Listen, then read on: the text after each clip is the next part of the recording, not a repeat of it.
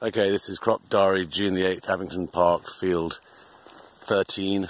It's the 5th wheat that had AminoA on it. I've just done a head count. We've got 600 heads per cubic metre, square metre minimum. On the headland here it's more like 850. Out in the field it's around the 600. Bit of overlap drilling. But as you can see, there is hardly any black grass on this field. It's not the cleanest field, but it's far from our dirtiest field. It's not the heaviest field, but there's plenty of clay in it. But we didn't spray this with any chemical at all, apart from star rain about 3 weeks ago, because we wanted to see how much wheat came up. Sorry, black grass came up in the wheat, drilling December the 15th. So this went in December the 15th.